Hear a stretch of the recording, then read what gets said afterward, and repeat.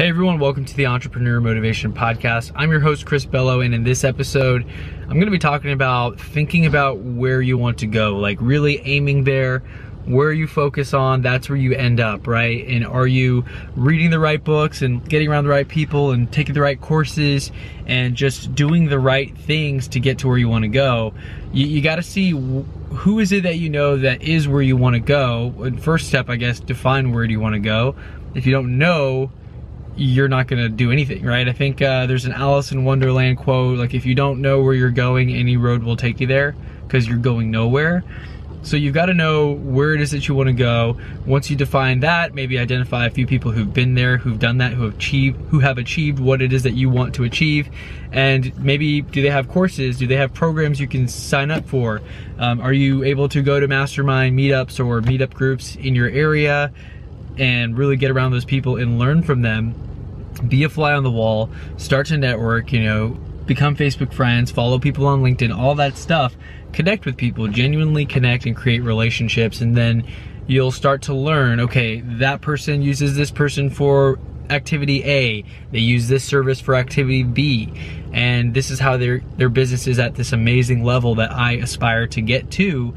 And you learn from them, you implement, you copy things. I mean, look, you do it in a good way, right? So my real estate business, for example, and I know, I'm sorry I keep talking about it, I don't want to be boring and just talk about real estate all the time, but that's what I do, so I can kind of relate it to what I'm working on now for you. So just apply it to whatever business you're in. If you're not a real estate, if you're just in some sort of sales, or you're just marketing something, or even if you're in a corporate role right now, just kind of take it with a grain of salt. But with me, with real estate, my transaction coordinator, I was working with the top producing agent at my office, and I found out who she was using for transaction coordinating help, and that's the lady who does all my paperwork, follows up on deals, makes sure that the title company and everyone's got the documents that they need on time, because it's a lot of little moving pieces.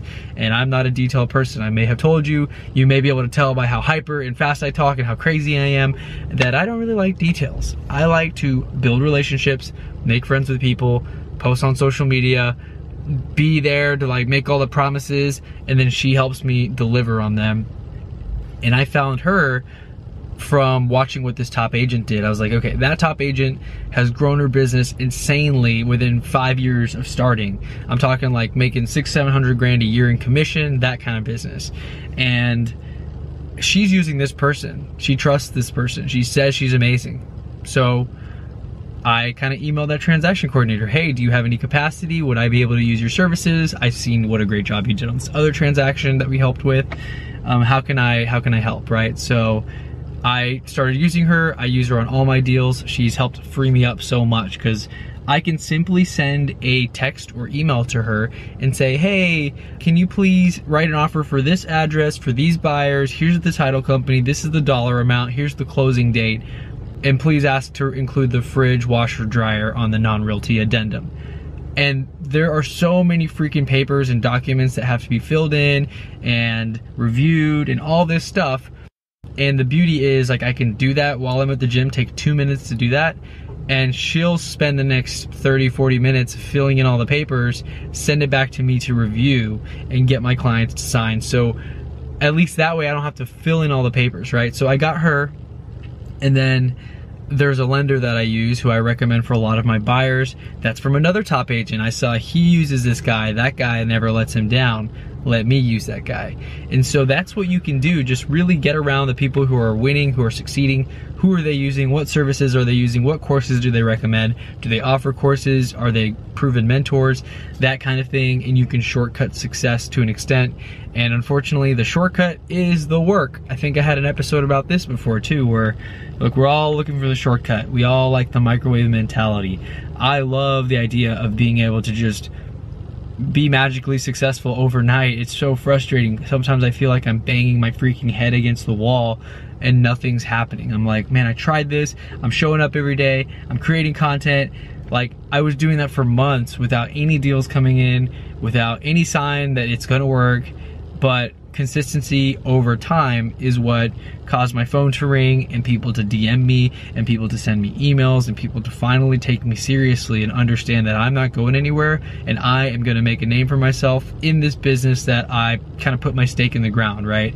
So I'm a real estate agent. I'm a successful, those are affirmations of mine. I'm a successful real estate agent. I own multiple cash flowing properties. All those things I repeat every single day in my mind. I actually recorded it and I listen to it daily, sometimes a few times a day. And I'm embracing who I want to be. I am surrounding myself with people who are more successful than me, who have been in the industry for 20 or 30 years. I have a mastermind book club call every Friday, and on the call there are people who have 20 or 25 years of experience in their fields and they're all in real estate in my market. There's a lender, there's a guy who owns an inspection company, there's a guy who, he's been doing real estate 25 years in Houston. He lists $1 million homes like left and right. He refers out all the little stuff that he doesn't want to deal with, and he's got repeat clients, he gets referrals. I showed one of his clients who was like relocating from France or something. He's looking for a $4,000 place a month to rent that his company was gonna pay for, like that kind of clientele that he has. And so I'm using who he uses and I'm checking out the training that he recommends. And that way I'm not kind of fumbling around trying to figure out, you know, what do I even do?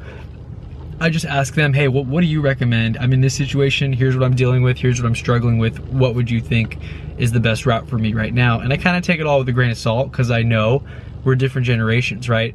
They may really push me cold calling people or calling people on the phone. Me and my millennial people, like, dude, we don't answer the phone very much. Like, if it's not important, I'm not calling you back. If you didn't leave me a voicemail, I'm assuming it was spam, that kind of thing. And so I really align with like this other realtor that I mentioned at first with the transaction coordinator. She's closer to age, she's closer to me in age than some of the people on my mastermind calls. And she does social media and open houses and she kills it. She gets a bunch of referral business. She said she never makes cold calls. And so that touched me and made me feel better because I'm like, hey, I don't want to make cold calls. I don't want to call random people that I don't know. I just want to post content, share it, have attraction marketing where people come to me. They want to work with me. I have an expert positioning because they approached me. So now when I follow up, it's not awkward because it's like, hey, you asked me for my help. I'm just trying to help you, right? So I'm positioning myself as the expert and I'm just, yeah, I'm learning so much. Little nuggets here and there. And I don't even know if she knows. She probably knows by now that I'm also using her transaction coordinator. But sometimes it's just, you know, you say one thing, somebody says one thing. They might even regret saying it because they're like, ooh, that was too good of a nugget. Too late. I got it, I heard it, I wrote it down, I'm applying it ASAP. And you gotta be like that. You keep applying these little nuggets here and there, it's gonna snowball and you're gonna see the progress. And that's how I've kind of gotten to where I am today. And I don't consider myself successful. I still have the feelings of not being where I wanna be. And I feel like that's life, right? We should never feel like we've made it because that's when, if you're not growing, you're dying type of thing. So I don't wanna feel like I made it, I don't wanna get cocky, but like people look up to me and they think that I'm killing it. And I mean, I am compared to a lot of the people who started with me that aren't really, they're not taking action.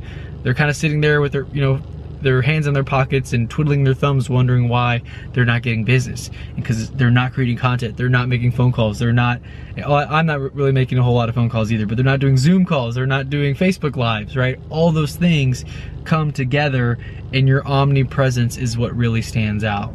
So, I know I was a little bit all over the place today. I hope you enjoyed this video and you got some value out of it, or this podcast if you're listening on the podcast. As always, please like, share, subscribe if you got some value out of this. It helps me so much to spread the good word, the good news, and the good word. I sound like I'm spreading the Bible or like, you know, whatever my religion would be. The good word of Chris Bello's podcast. Yes, please do share. Share the good news and the message. But yeah, I mean, I hope everyone's having a great week. We're already in September. I'm sorry, I was looking at my podcast dashboard. We're saying July because that's when the podcast I'm listening to was released. But no, this is recorded as of September 2020. And yeah, we're already in September. The year has flown by. On my recent email message, I sent out the message to everyone with the meme where the guy does like the little, like the blink where he's blinking like very quickly as if he's shocked or offended or something. And I'd really love to see where that came from because it's just so funny to me. But it's got him where he blinks and then everything goes black. I don't know if that's supposed to be like the blackout square, or maybe like it was just a blur, and then it shows him opening his eyes again, and the first square shows March, then the middle is him blinking where it's black, and then the end is where he opens his eyes, and it's already September. So I sent that out to my email list, and I was like, hey, like, where did 2020 go? I know we've all been kind of stuck at home and tired of working from home and all that stuff, but it's gone surprisingly fast, I think, maybe. I don't know, hindsight 2020. You know how it goes slow when you're in it, but then you look back and you're like, actually, that was kind of fast. I think that kind of happened to us this year in most cases.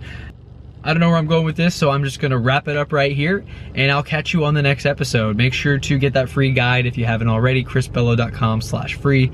Not really sure what I'm gonna do with that list or what kind of product I'm gonna create or whatever, but just get on the email list, you know, get that free guide. There's a lot of great nuggets on there if you just apply it, and I'll figure out, you know, exactly what I wanna do with that email list and how I wanna connect with you guys. And you can always send me a message on Instagram too. So shoot me a message on Instagram. I look forward to chatting with you guys soon.